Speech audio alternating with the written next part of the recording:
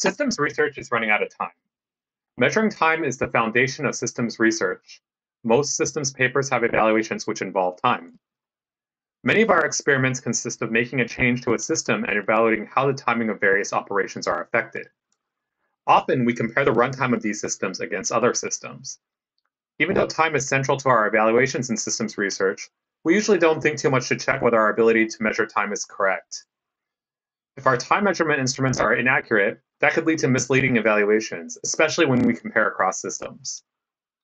Now, this runs in contrast to other more mature scientific fields where reproducibility is important. In these fields, they start with instruments that are calibrated and known to be functioning correctly and tested regularly. Calibrating these instruments reduces the potential for measurement error and is the foundation for good science. So, given that measuring time is so critical, you might be asking, why don't we simply calibrate our clocks, and is this actually a problem in practice? In this talk, I hope to convince you that it's not that easy and that it's actually resulted in real experimental problems where results have been retracted. So calibrating clocks in computer systems isn't so simple because measuring time in computer systems is actually quite complex. To understand this, let's first understand how time is derived in a computer system at a high level.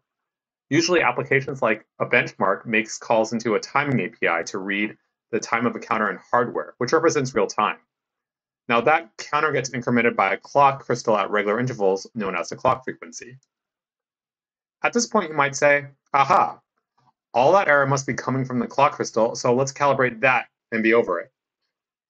It's true, the clock crystal ticks based on the laws of physics, and the frequency it ticks at is affected by things such as temperature. However, the error that we get in the clock over normal temperature ranges is quoted on crystal datasheets, and it's something like 20 ppm or 0.002%, which isn't enough to cause serious issues with benchmarks. To see where the real issues are, let's map this to a real x86 Linux system. So in x86 Linux, time starts at a special clock known as the RTC or real-time clock, and that runs even when the system is off. When Linux boots up, it reads from the RTC counter to get the time. But it turns out the RTC is too slow to read from frequently. So the Linux just uses the RTC to update another counter called a timestamp counter, or TSC, which is clocked by the CPU's clock and located on the CPU core. A benchmark usually uses the clock getTime API to get the time. And if you ask for clock monotonic, Linux will usually pass the current time from the TSC. However, most systems run a user-space time daemon like NTP, which synchronizes that clock to remote atomic clocks. So to get the true uncorrected time, you might want to use clock monotonic raw, or maybe you want these time adjustments. On some machines, the TSC stops or slows down when the CPU goes to sleep or idles, so we can't use the TSC.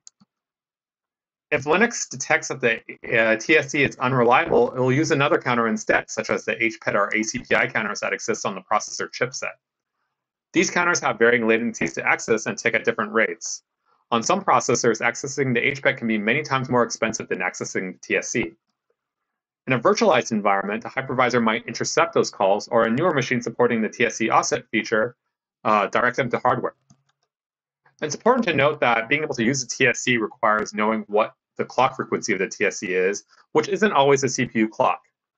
This frequency is sometimes difficult to know if the virtualization is involved, but if you get it wrong, you get the wrong time. There's a lot of other nuances I haven't gone over, like the VDSO mechanism, but hopefully that's enough for you to get an idea of how a benchmarking tool gets time on a Linux system. So it's actually pretty hard for Linux for the benchmark to know how it's getting time.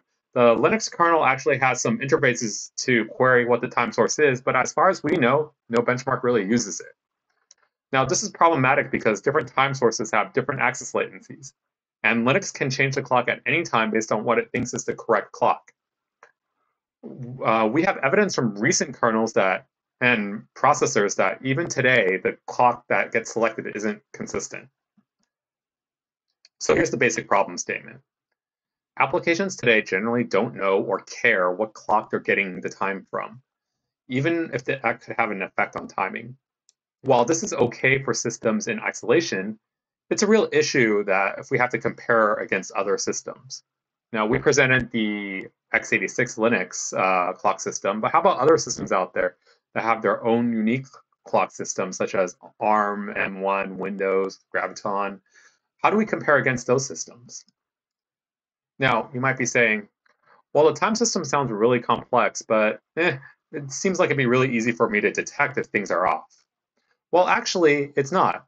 I'll show you some real examples where timing errors actually cause real issues with experimental measurements. Perhaps the most famous result was Anandtech retracting their benchmarks for the AMD Ryzen 2. Now, Anandtech's a pretty well-respected website that benchmarks new processors. In 2018, they published results for the AMD Ryzen 2 that blew Intel Skylake X out of the water. Now, actually, what happened was that the HPET in the Skylake X was actually much more expensive to query than before, resulting in the Skylake performing poorly on the benchmark, even though the actual performance was better. The conclusion Anandtech reached was troubling, however. It was incredibly difficult for them to notice that there was an issue, and if the results were closer, no one might have noticed the discrepancy at all. After all, it's just numbers. So the Anandtech issue is an example of timers going up in cost, but incorrect calculation of the timer frequency is another sort of error. It turns out that LLVM's X-ray profiling tool doesn't calculate the TSC clock frequency during turbo correctly, and that results in function times that don't add up to the wall clock time, and can't in a virtualized environment since the timer simply isn't exposed. Google figured out how to get this value from their kernel and built their own kernel module, but didn't share it. So this person had to build their own module to expose the frequency, which still isn't available in mainline Linux. Perhaps even worse is that for several versions of the Linux kernel, Skylake X workstations had an incorrect TSC frequency calculated, resulting in the clock jumping 2 minutes an hour, or 4%. Now, most people didn't notice because the NTP would correct for the time, but between NTP synchronizations, the clock would be way faster than expected. Now, this wasn't a short-lived bug either. It was present in several versions of Linux for over a year. Overclocking was another recent source of timing error. In this case, a bug in the way the kernel calculated the TSC clock, yet again, only showed up in overclocked systems. This resulted in a 2% change for this user, which notes that the motherboard supports increasing the frequency by up to 6%. Now, like the previous bug, this one persisted in the kernel for several TS versions and even resulted in people getting confused they weren't seeing any performance gains after they overclocked their machines, as you can see in this Supermicro website. It turns out that the fix for the bug was just to stop using the frequency reported by the processor itself and for Linux to measure the frequency using another known clock. Now, this is problematic if the hardware reported frequency is the most accurate one that we have. So overall, this is an issue. I mean, we shouldn't be relying on manually looking at our data for inconsistencies to know that our clocks are wrong. If there are a few inconsistencies, it might be really hard to realize there's a problem in the first place. And simple kernel bugs, incorrectly calculating the TSC, will definitely show up again, and especially with all the SOCs that are showing up. So we need a more principled approach. We need to calibrate our clocks, and that involves, as you see, calibrating the entire stack. So we think that for each experiment, we should take the time to measure both the error of the clock and the cost to call it. Now, we can actually use existing systems like NTP for this, but instead of using NTP for error correction, we need to use it for error detection and report the error to the user instead of correcting the clock. Now, if you want to be really precise, we've actually been able to do this with a cheap $10 GPS clock to calibrate, but to detect all the errors that we just discussed, NTP is just fine and probably all you get in the cloud anyway. Now, when we compare results across systems, we need to compare these calibrations and make sure that we can compare results. And this is going to be critical as we start getting more and more architectures.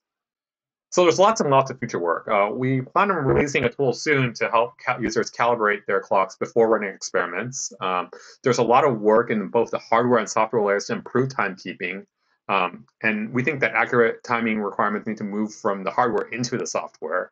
There's no reason why the specifications of clocks should be so ambiguous in the first place. We need ways to minimize the effect of measuring time on our experiments. And finally, we need to make sure that we can improve the confidence of timing because it's critical for systems research. Otherwise, it'll only be a matter of time before we run into another timing issue. All right, thanks for your time.